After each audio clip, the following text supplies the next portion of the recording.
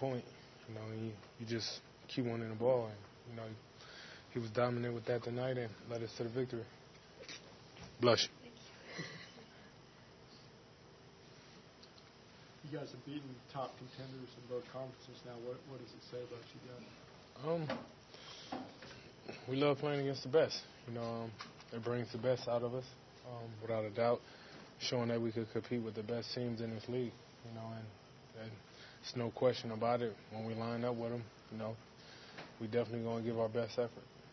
One of the more exhausting games coming off that back-to-back, double overtime tonight. Yeah, for sure. I'm definitely going to feel it in about an hour or two. Yeah. What can you say about how under control Derek White continues to look as young as he is? That's pretty remarkable on this stage. Man, it's great to see. For me, I'm always a fan of seeing guys develop, and to see him bouncing back from the injury, working his way back slowly but surely, and, see how comfortable he is now within that same span of a few months. It's definitely awesome to see.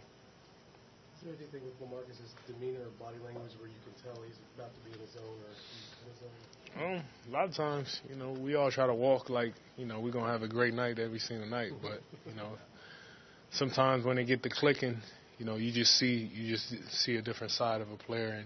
And, we seen that in L.A. tonight. Did you feel good about your two shots in the overtime? Yeah, I felt good. It felt better than every other shot that I took during the game. Felt good. I didn't expect to be that open the first one, but I live with him. I won't miss too many. Was there any difference between the game that you had like tonight and then that one again? I think you dropped 38 when you was in LA. You see the same type of? Yeah, same type. Only thing in LA we didn't have 2 overtime. But you could tell when he got it going. The shots he make. Contested, non-contested. He was just dominant. How were you guys able to manufacture that energy and that mentality coming from the loss?